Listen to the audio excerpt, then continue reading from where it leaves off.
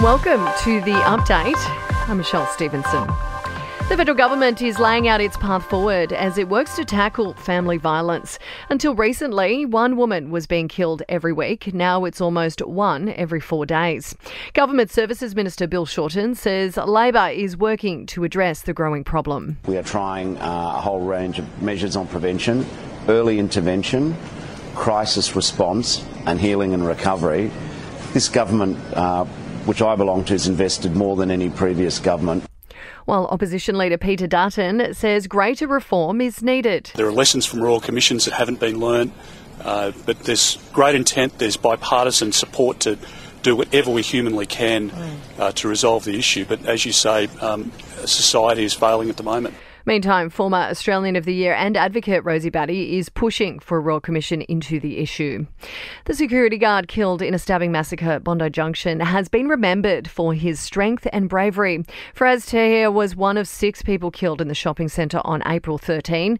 His loved ones have gathered at a Sydney mosque for his funeral after travelling from Pakistan to attend. A man who was falsely identified as a killer by a media organisation has reached a confidential settlement. Benjamin Cohen had been suing Seven after he was named as the Bondi Junction attacker. A spokesperson for the network says it was a mistake and they've since apologised. The Queensland government is on track for an electoral defeat. Latest YouGov polling shows the Liberal Party is leading the charge 55 to 44. And Woolworths has been fined more than $1.2 million over unpaid entitlements. The company pleading guilty to failing to pay more than 1,000 employees for long service leave. Sport and entertainment are next. To sport, and Luke Parker hasn't been named in the Swan squad to play Hawthorn at the MCG on Sunday. He'll make his return from an arm injury in the VFL. And Kelly Slater and Carissa Moore have been granted wildcards for the upcoming Tahiti Surf Pro.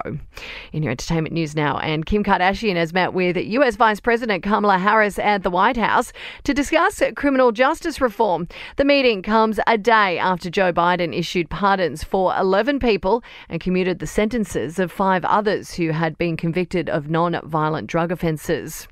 Rebel Wilson has lost her legal battle with her former co-star Sacha Baron Cohen. She'll now have to publish a redacted version of her memoir in Australia in which she accuses him of inappropriate on-set behaviour. And Taylor Swift has shared a video of her rehearsals for the Eras Tour, which gets back underway in Europe next month. Fans are speculating she'll add tracks from her new album to the set list. And that's the latest from the Nova Podcast News team. We'll have another episode of The Update for you tomorrow. I'm Michelle Stevenson.